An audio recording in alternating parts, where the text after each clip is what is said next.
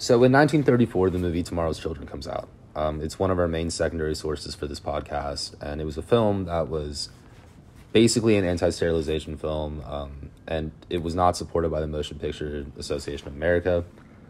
And basically what the MPA does is they censor it throughout the entire country. So that means that this movie,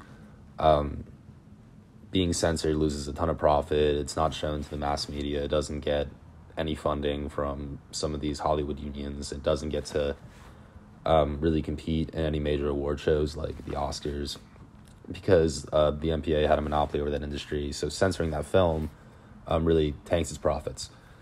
And to give a little bit of historical context between the public opinion of America at the time, in 1927, in the first forced sterilization case the Supreme Court gets in Buck v. Bell, the United States Supreme Court, Oliver Wendell Holmes, one of the justices, writes, "Society can prevent those who are manifestly unfit from continuing their kind." So it's interesting to note that this quote would later be used against the United States in the Nuremberg trials.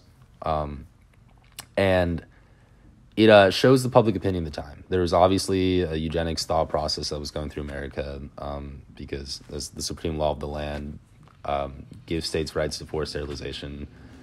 You can make that inference.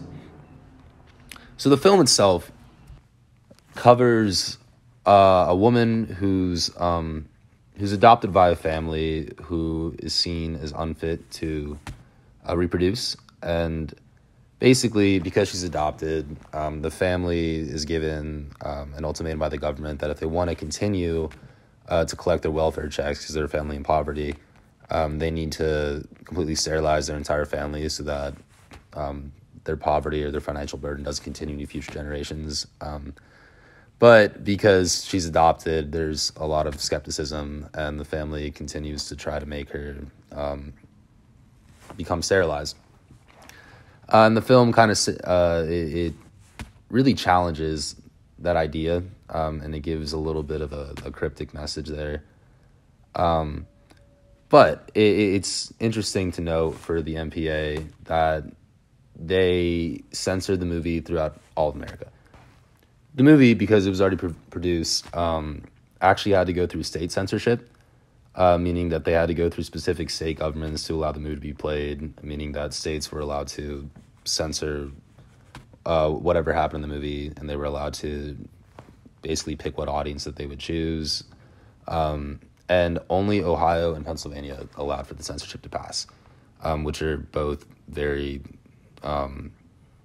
liberal/free states at the time. But on the contrary, it shows a significant swing in American culture. It can be paralleled to VKC's retroactive view on eugenics through the Nuremberg trials. And basically what it's saying is nobody was innocent. It only passed through 2 states out of 50 states in all of America. So there was significant eugenics thinking in all of America. This is just one movie that we looked into, that we saw, and it's actually a terrific movie. I really suggest that you go watch it. But another movie or a documentary series that we really suggest that you go look at is Eugenics Crusade, which is a PBS documentary. It actually includes the above movie.